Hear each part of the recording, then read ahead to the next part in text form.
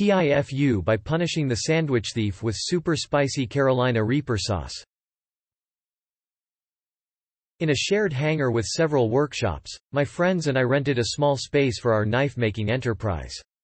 For a year, our shared kitchen and fridge functioned harmoniously, with everyone respecting one another's food. However, an anonymous individual began stealing my sandwiches, consuming half of each one, leaving bite marks, as if to taunt me. Initially, I assumed it was a one-off incident, but when it occurred again, I was determined to act.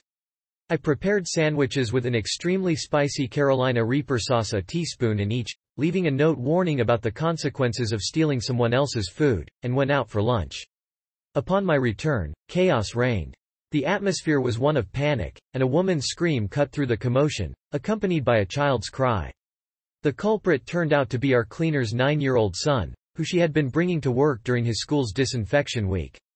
He had made a habit of pilfering from the fridge, bypassing the healthy lunches his mother had prepared, in favor of my sandwiches.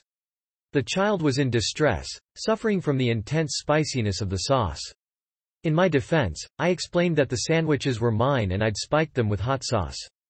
The cleaner, initially relieved by my explanation, suddenly became furious, accusing me of trying to harm her child. This resulted in an escalated situation, with the cleaner reporting the incident to our landlord and threatening police intervention. The incident strained relations within the other workshops, siding with the cleaner due to her status as a mother. Consequently, our landlord has given us a month to relocate, adding to our financial struggles. My friends, too, are upset with me. I maintain my innocence, arguing that I had no idea a child was the food thief, and I would never intentionally harm a child.